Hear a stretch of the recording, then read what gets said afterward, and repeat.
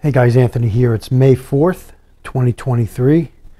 And today's video I want to highlight the Kobra Kydex flashlight holster for the Warrior 3S by OLight. So this is the holster that I picked up from them. You can get them in different colors, different variety of clip on the back.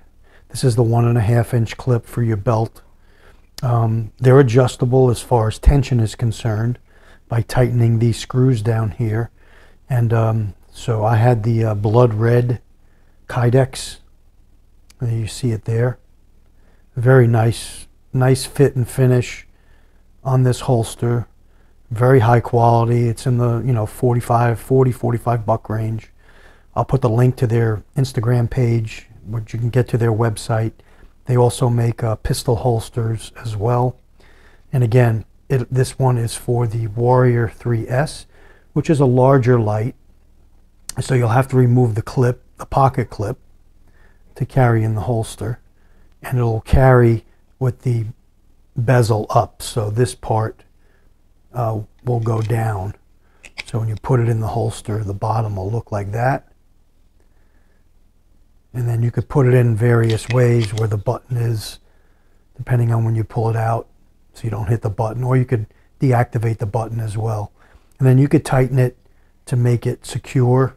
I'm experimenting with it now because I don't like too much tension on it when I pull it out when it's on my belt, because I want to get it out quick. I don't want too much tension where it's too hard to get out with one hand. So I'm adjusting the tension and I'm just experimenting with it now. So that's the Kobra Kydex. This is the Warrior 3S by OLight. Comes in a few different colors. This is a beast of a flashlight. Highly recommended for EDC.